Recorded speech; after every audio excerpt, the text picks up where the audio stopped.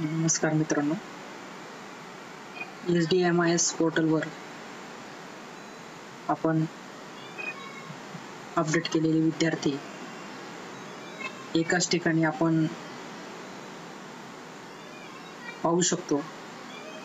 तसेच अपडेट केलेली माहिती एकाच सब टॅबवर आपण एडिट करून त्याच जागी ती अपडेट सुद्धा करू शकतो. चला तर आपण त्याचा प्रात्यक्षिक व्हिडिओ आपण पाहणार आहोत. सर्वप्रथम आपल्या कॉम्प्युटर किंवा मोबाईलवरती गुगल क्रोम किंवा मोझिला ब्राउझर आहे ते आपण सुरू करून घेऊया. सुरू केल्यानंतर सर्च बारमध्ये आपण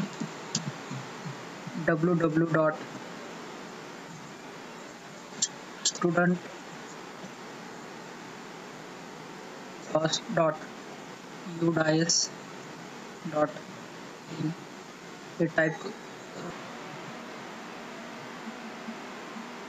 साइट ओपन झाल्यानंतर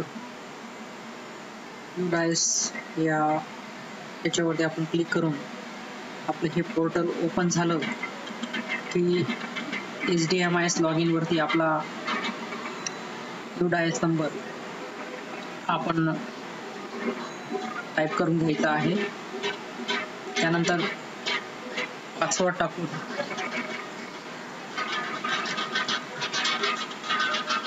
लॉगिन व्हायचं. लॉगिन झाल्यानंतर अशा पद्धतीने आपल्याला डॅशबोर्ड ओपन झालेला दिसेल. त्या डॅशबोर्ड वरती स्टुडंट टॅब आहे. त्या स्टुडंट टॅब वरती आपण माऊसने ॲरो नेल्यावरती ते सब टॅब आपल्याला दिसत आहेत. त्या सब टॅब वरती आपल्याला स्टुडंट इन्फो अपडेट या स्टुडंट इन्फो अपडेट वरती आपण क्लिक केल्यानंतर अशा पद्धतीने आपल्याला ती पेज ओपन झालेलं दिसेल. पेज ओपन झाल्यानंतर आपल्याला सर्वप्रथम आपल्याला त्या वर्गाची अपडेट केलेली माहिती बघायची असेल तर आपण सर्वप्रथम इयत्ता आपण सिलेक्ट करून घ्यायची आहे. इयत्ता सिलेक्ट करून झाल्यानंतर तुकडी आपण निवडायची आहे. तुकडी ए ते सिलेक्शन झाल्यानंतर इथं आपल्याला 3 फील्ड दिसत आहेत. या 3 फील्ड म्हणजे पहिली फील्ड जी आहे all student information field, all generate profile and facility field आणि all academic year detail fields. ज्यावेळेस मी पहिल्या फील्डवरती पहिली फील्ड सिलेक्ट करतोय त्यानंतर स्टुडंट इन्फॉर्मेशनच्या ज्या 12 आपण माहिती आहे आपण भरलेली आहे त्या पूर्ण सिलेक्ट झालेल्या दिसतील आपल्याला. त्यानंतर दुसरी फील्ड ज्यावेळेस मी सिलेक्ट करतोय त्यानंतर त्याच्याशी संबंधित जेवढ्या फील्ड्स आहेत त्या फील्ड सुद्धा इथं सिलेक्ट झालेल्या दिसत आहेत. त्यानंतर तिसरी जी फील्ड आहे ऑल अकॅडमिक इयर ती सुद्धा सिलेक्ट झाल्यानंतर बघा त्या फील्ड संदर्भात जेवढ्या माहिती आहेत त्या सुद्धा सिलेक्ट झालेल्या आहेत. त्यानंतर हा जो मोबाईल नंबर आणि ईमेल ID हे सिलेक्ट झाला नाही म्हणून आपण ते सुद्धा सिलेक्ट करून घ्यायचे आहेत.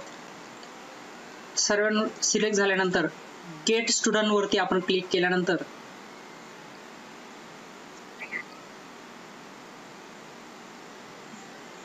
आपल्याला प्रोसेसिंग सुरू असल्याचं आपण दिसेल. आपल्याला त्या वर्गाचे जे विद्यार्थी आहेत ते सर्च होण्यासाठी सुरुवात झालेली आहे.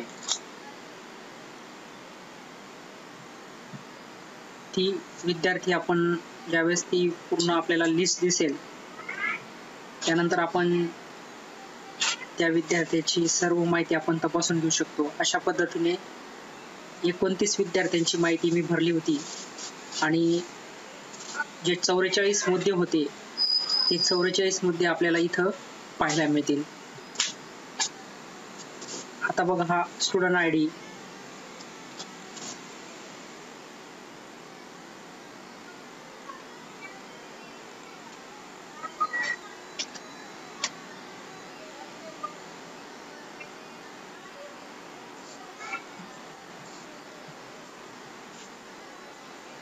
आधार number, student name of students जे काही तेवढे आपण 44 मध्ये बघा ते एकाच जागी आपल्याला सर्व पाहायला मिळतील.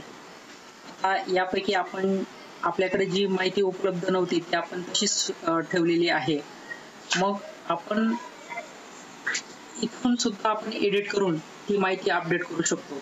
जसं आपण त्याचा बँक अकाउंट नंबर लिहिला नाही, IFSC कोड लिहिला नाही, मोबाईल क्रमांक, ईमेल ID हा आपण त्याच्यात फिलअप केला नसल्यामुळे आपण ह्या जागी त्याची माहिती सुद्धा आपण नोंदवू शकतो.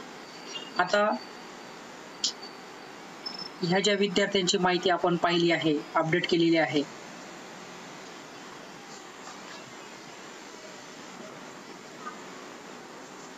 त्याच्यामध्ये हा देव सोपान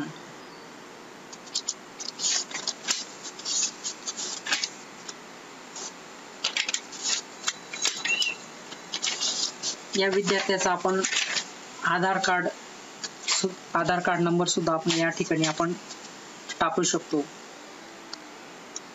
याचा आधार नंबर मी टाकतोय.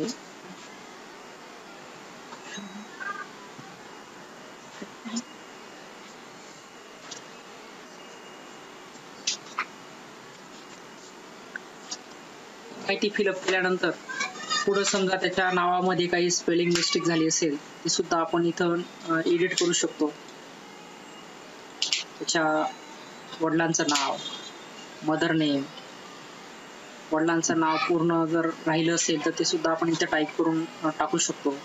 नंतर मदर नेम जर राहिलं असेल, दुरुस्त करायचं असेल तर दुरुस्त करू शकतो. त्याची बर्थ डेट जर चुकली असेल ती सुद्धा दुरुस्त करू शकतो. त्याचा जेंडर जर चुकला असेल तो सुद्धा इथं सिलेक्ट करून आपण तो दुरुस्त करू शकतो. नंतर त्याची सोशल कॅटेगरी, रिलिजन, नंतर मदर टंग, अशा पद्धतीने ह्या सर्व फील्ड एकाच जागी आपण एडिट करून सुद्धा आपण अपडेट करू शकतो. अशा पद्धतीने 1 ते 44 मध्ये आपण करेक्शन करून इथं सुरुवातीला जो अपडेट नावाचं जे दिसतंय आपल्याला टॅब, त्या अपडेट वरती क्लिक केल्यानंतर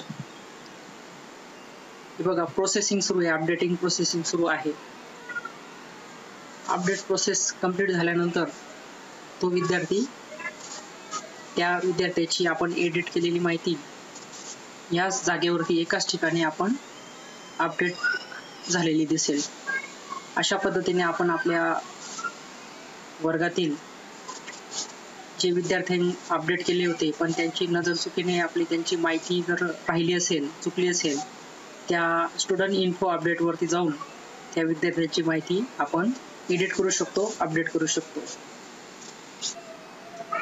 अशा पद्धतीने सूचना आलेली बघा. ह्या विद्यार्थ्याची मार्क आणि एक्झामिनेशन जी फील्ड आहे ती एम्प्टी आहे आणि ती सुद्धा आपण या प्रोसेसद्वारे आपण ती अपडेट करू शकतो.